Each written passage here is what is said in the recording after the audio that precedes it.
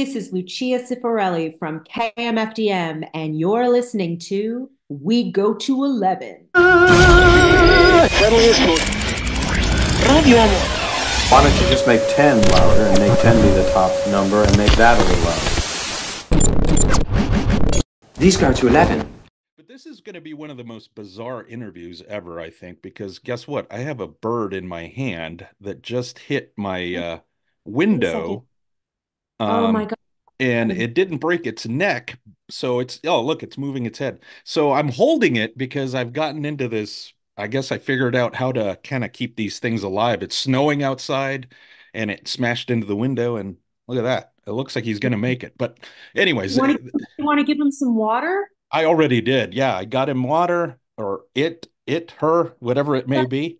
But sweet. but yeah, it's alive. So I think after we get done with this, I'm gonna try to see if it'll fly off or whatever. But how about that? How's that for Do bizarre? you want to call me back? I mean, I don't want to Oh put no, you under no, we're pressure. good. We're Trying to good. save life. Yeah, yeah, no, we're good. So, hey, so thanks for your time. I know the opportunity came up to talk to you about the new record, so Yeah, I'm Let super Go, and excited. you guys have a spring tour, and you're going to be in our neck of the woods. I think we're the second date on the tour, so you'll be hitting Portland, Oregon. And I Yeah, think you we're at wind yeah, you wind things down in Seattle. So yeah, well, talk to us a little bit about the record because one of the things with a lot of the legacy bands, they've kind of stepped away from making records. I think their thought is, well, people don't listen to them, they download or they stream, I guess now. Um, why go in that direction? I mean, I like it. I like the fact that you guys are making records because I think there's something to be said about the, body of work versus, two, three tunes. Well, we're a bit old school in our approach. We started out in the business making albums, and it's important for us to create a full picture of the artwork. It's we're not single oriented. Sasha conceptualizes in his mind, like he bookends the beginning of a record and the end of a record, and then we kind of fill it in with all of these ideas, so it's more of an experience. I think we're the kind of band that conceptually uh, lends itself to album oriented material rather than just singles. Right. And, with a band like KMFDM, I mean, how do you guys create these tunes? Because I think in some bands it's like the key songwriters, maybe a couple people. Is it all fresh stuff? Is it stuff that you kind of just shelve for a little bit and going, hey, we like that, but we're going to revisit that down the road? How does this all work? Well, it's all of the above, because we're creating all the time. I mean, we're not the kind of artists that decide to make a record once every 5 years and put our heads down and do it. We're making music every day. So Sasha starts his day, goes upstairs in the studio and starts creating, coming up with ideas, and sometimes those ideas get shelved and revisited on a later record. Hmm. Um, he'll come up with ideas and then they'll find their way to me, or I'll hear him working on something and I'll say, "Hey, I love that. Can I Right. have that one?" Nice. um, and yeah, and then, he'll start something, he'll toss it my way. I'll work on a lyric and a melody, and then maybe it inspires something else for him. And Yeah. then he'll throw it towards our drummer and our guitar player, and they'll come up with bits and pieces. Hmm. We don't generally sit in the same room and work together. Mm, We're kind of all over the place. right. Somebody's in Florida, somebody's in New York, we're over here. Hmm. Um, but we're always creating, and some of it happens to work out on whatever current project we're working on. And sometimes we use it for later use. And sometimes still, there's songs that are already out there that we put a new spin on, that Sasha will say, Hmm. "Hey, I'm re-inspired by this all over again, and I'm going to Mm, reimagine it like we did on this right. record with World Right. War III." Yeah, yeah, Yeah. yeah. So has there ever been a time, because I know, I think a lot of the industrial bands kind of have been making records in this way in terms of not being in the same studio in the same room, or maybe have their own studios at home, right? So it's kind of been common practice, I think, for a lot of the industrial acts and stuff like that. But a lot of the rock acts are now getting into that mindset. A lot of times with them, the chemistry isn't quite there. Like you can tell, that they weren't in the same room. It's like, wow, this is a good song, but it's missing something, right? How do you guys go about, um, when you're creating to make it sound like, hey, this is going to have that energy, it's going to have that power, it's going to have that charisma? That's a very good question. I think first and foremost, I want to say I know that it's hard for people to kind of step aside from this idea, but we don't really see ourselves as an industrial band. Sasha coined the phrase ultra heavy beat for a reason because it incorporates so many different genres. Yeah. And we're always playing with genres. I think one of the reasons that we have this consistent energy to what we put out is because we've all been doing this a long time. We're all very good in our own right. I'm focused as a writer. I've been writing since I'm 14 years old.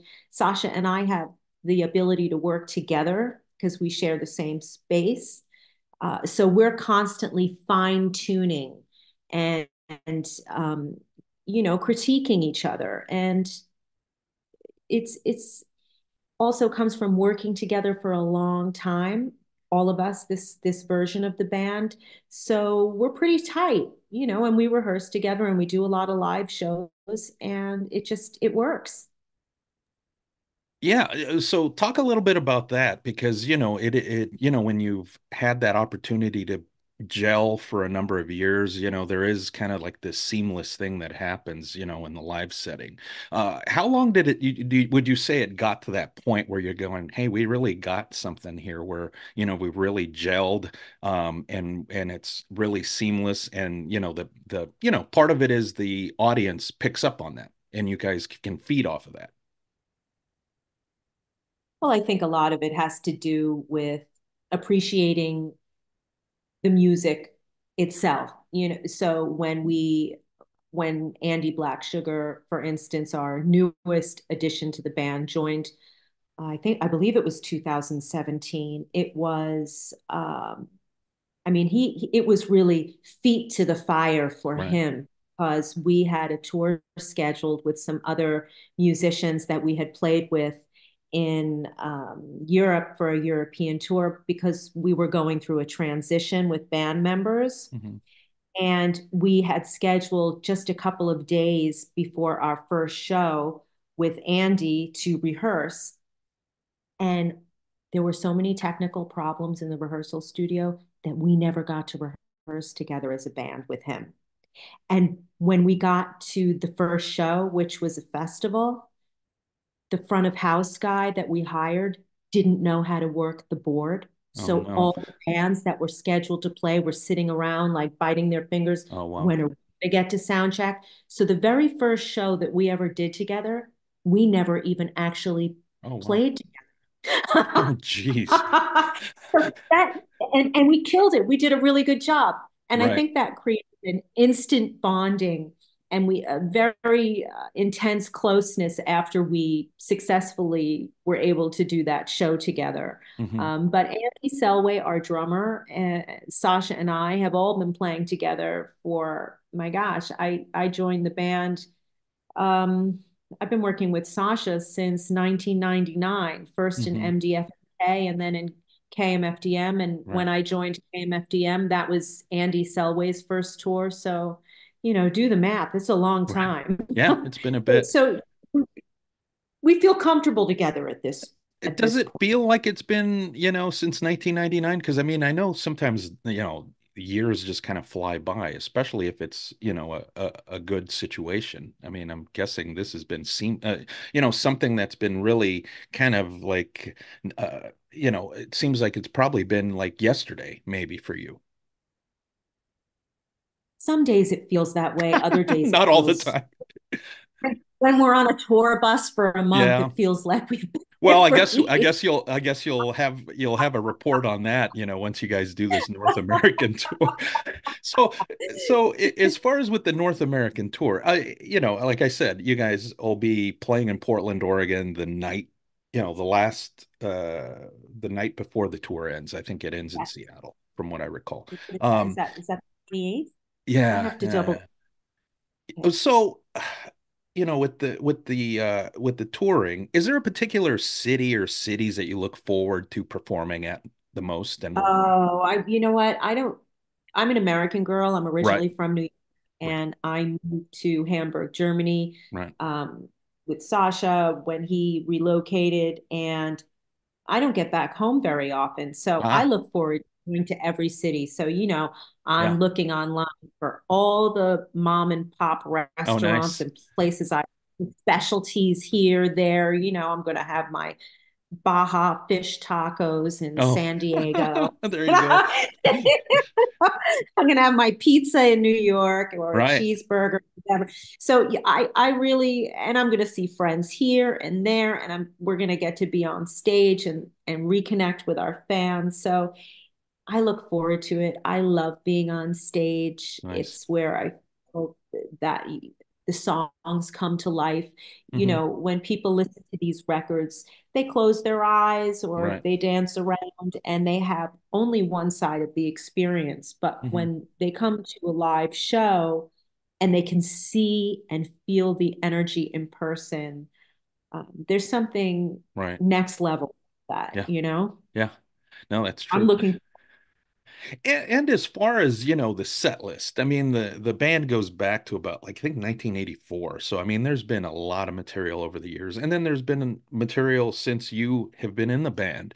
I mean, how do you guys put together a set list? Because I think, now it's probably impossible, like with a lot of the bands that have been around for a bit, to give everybody what they want completely, right? I mean, everybody's going to get something that they Possible. wanted in there. Yeah, so it's impossible. So is the pressure off when it comes time to do a set list, and how much, do you look at incorporating material off the new record? Well, that is the priority because we're out there to promote our newest work. But of course, the body of work that KMFDM has accumulated is so there's so much that it's always tricky to decide. But and we don't always perform everything on the new record. We cherry pick the strongest material, the ones that are going to create the most energy in the room, the ones that are going to keep the momentum going. So we usually do that, go through the first album, and then we go backwards. And of course, there's some classics that you can't not play, like Megalomaniac or A Drug Against War.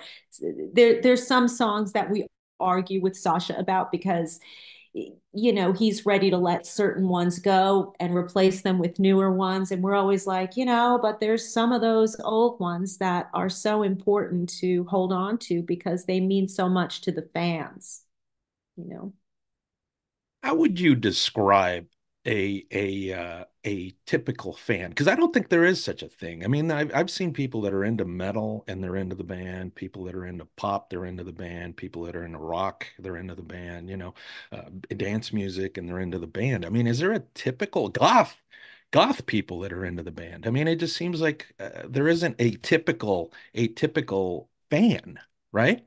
No, no, there's not. And I'm telling you, if you come to the show, where are you based? In Portland? In Oregon, yeah, yeah, yeah, outside of Portland.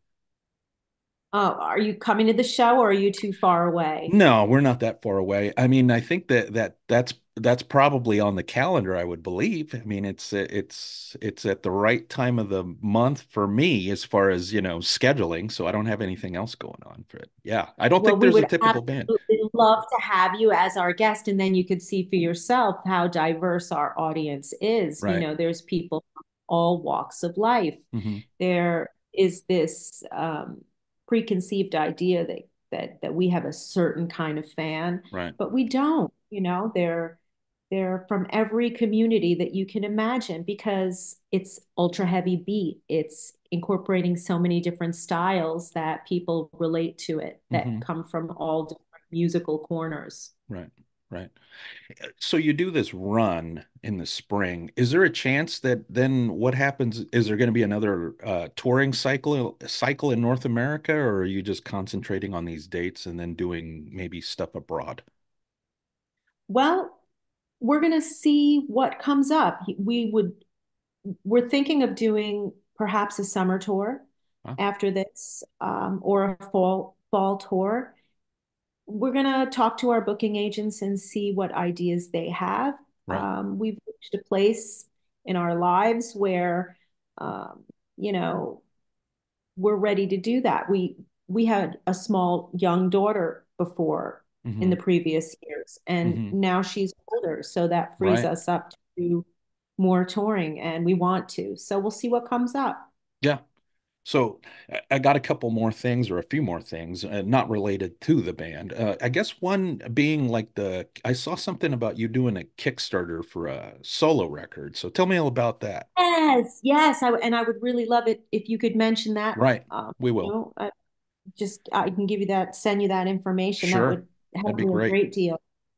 Yeah, when before COVID hit, just before COVID hit, I had this great desire to make a solo record. And then I had all the time in the world to do it, right? Because the whole world shut down.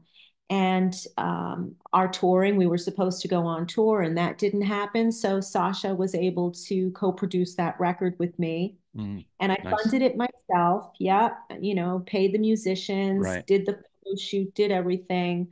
And people really loved that record. And Mhm. I wanted to make another one. I want to make another one. And I wrote it. I decided that during the making of the KMFDM record, Mhm. I just thought I'd really like to make another record. And I was in the flow of writing. So I was quietly writing a record on my own.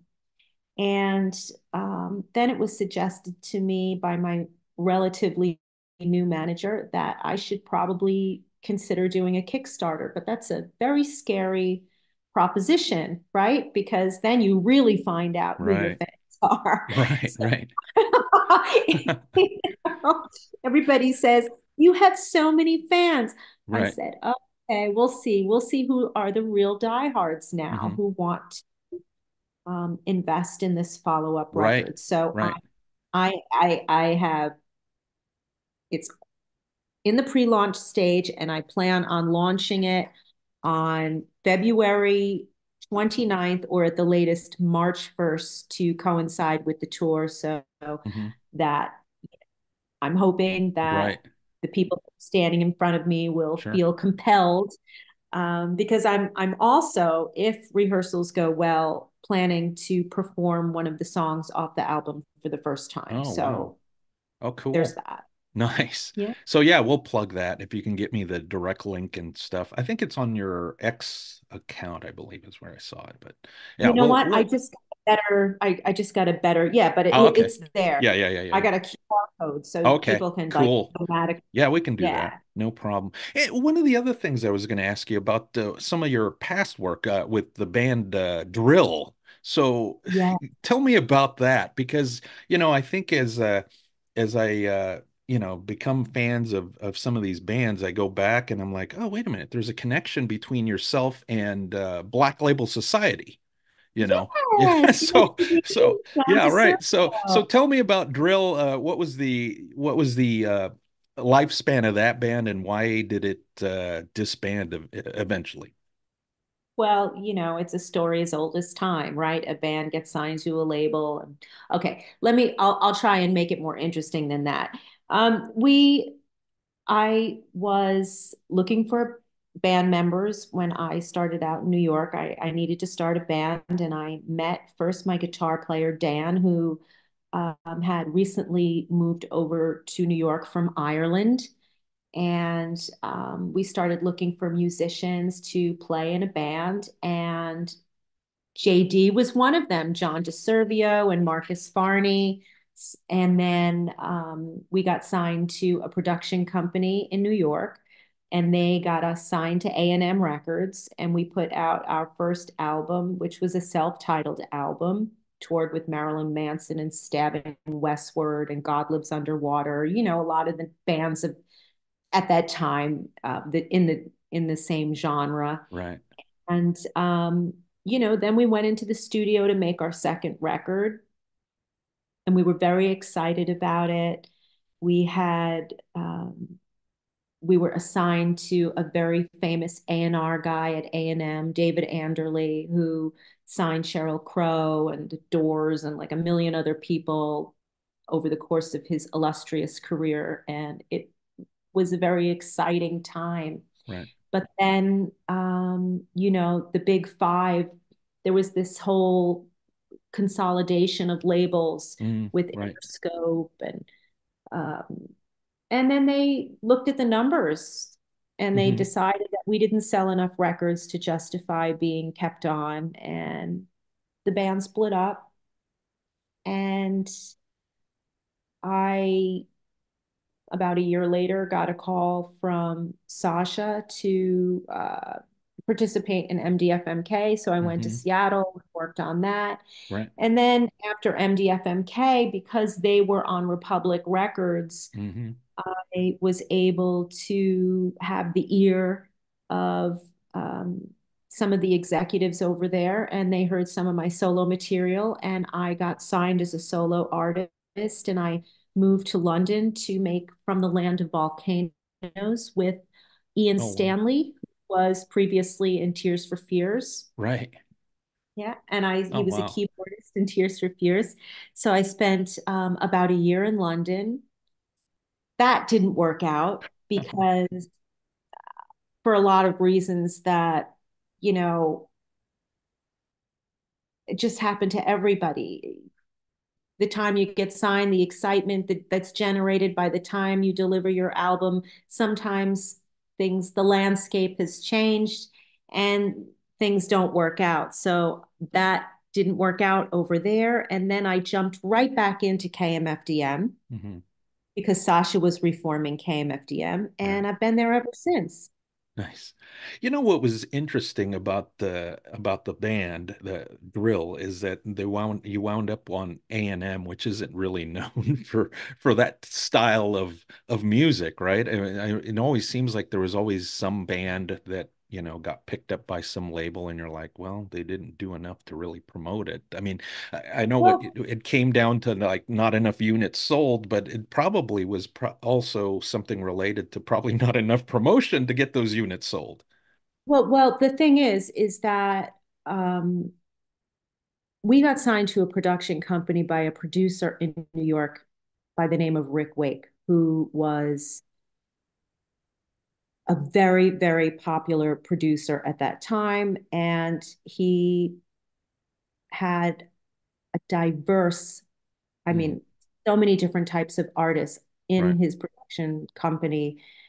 And he started a label. He Uh, started it within Deviate hmm. Records Right. within Within A&M. AM. He Yeah. was able to release the artists that he believed in, which Hmm. spanned the map. He had Ah. rock acts, he had dance artists, he had soul artists. So he was able to put everything that he believed in and invested in through A&M Records. Hmm. And A&M was very supportive. It's just that when the restructuring happened, A&M was absorbed into Hmm. Interscope. Right. You know what I mean? Yeah. So Yeah. A&M became more of an imprint. So loads of people that believed in these artists that were signed to his label were fired. Mm, They right. didn't exist anymore, right? Right. And I don't know about you, but I don't know a lot of A&R people that want to take on artists that they themselves didn't sign, right? Right. Sure. Yeah. So, Yeah. No, I mean it the same thing goes with like sports. You get a new head coach coming in, he's probably gonna clean house as far as any of the assistant coaches. It's like, bye guys. I'm gonna bring yeah, in you my want own your own people. people. Right. If, So, yeah, yeah, but if we had sold over a hmm. million records, I'm Oh, sure we would sure. have the Oh yeah. fan. for in the sure. So label. I guess in short, they just didn't have the patience to develop the band. And it's weird because now these days there's even less patience to develop a band, you know. Well, everything is so, it revolves around TikTok, right? Right, right. You've got enough TikTok views, anybody will sign you. Sure. So, and you don't even have to be a recording artist or a Right. musician. If Right. you've got like, Right. if you're cute and you can mime and you've got like a bazillion Mm-hmm. views, they'll Yeah. sign you up. Yeah. What a bizarre time we live in, right? It's just like what the hell happened? Oh It's man. very true, but we still love. We're passionate about what Right. we do. Right. And the thing is, why do we, just to bring the conversation full circle, why do Mm-hmm. we bother with albums? Because that's what it was always about. It was about delivering an Mm-hmm. album of a body of work with Right. artwork, um, and a story to tell, not Sure. just spitting something out and Right. trying to gain views. Sure. Yeah, and that's kind of my thing is I'm into the albums, I'm into physical stuff. I'm more still a CD guy. I mean, I think with the vinyl, it's like I get it, but I've already been there. I don't want to go back and buy everything all over again. You know what I mean? So I'm Or, sticking with one format, and that's what I'm going with. Obviously, I do streaming as well, but that's not my preference. yeah, I mean, Um, it's impossible not to these days, right, right? right. You got to do it, even But in you the only car. truly support the artist when you Right. buy Mm-hmm. the CD or Or the or a album. Yeah, the right. vinyl. Yeah, right. You don't So, get paid anything. so the Mm. last thing I have for you, and look at this, the bird came alive. He's like ready to fly off. So, Really? the last, yeah, I mean, I think I got this figured out with these birds. If you rub their head and they didn't break their neck, they'll eventually come back after you give them a little water. Probably give him a little Oh, more water and off he goes. But last question I have for you. Um, and I think you just mentioned a little bit. Maybe there's another moment. Since this is for We Go to 11 and it's got a Spinal Tap spin to it, and I'm sure you're familiar with Spinal Tap. Do you have a particular Spinal Tap-ish type story that you could share here at the tail end? oh my gosh. Oh, well, we were in Russia. We had flown to Russia to do a show, and we had been told that it was going to be this was a long time ago, that it was going to be this real luxury experience. And we were all excited. They told us there was going to be Russian caviar and champagne. And we get to the venue, it's summertime. There was a loaf of bread with like 12 slices of bologna and not enough bottles of water Oh, to geez. to go around.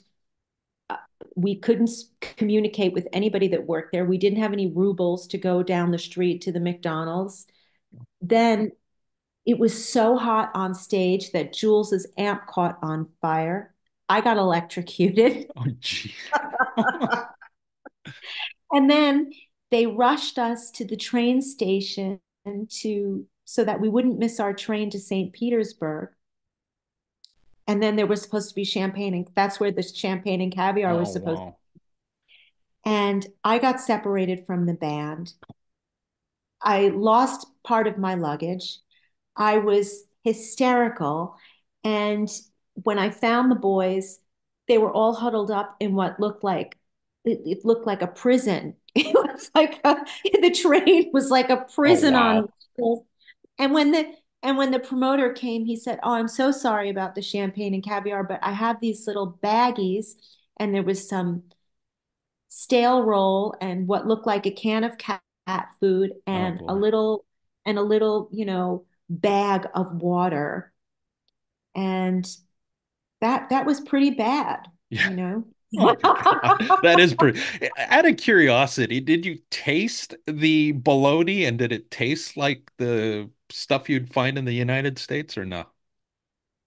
No, it did not. It didn't. Oh, okay. I mean, and we, I think we split the sandwiches in quarters because there was 12 of Yeah. us. Yeah.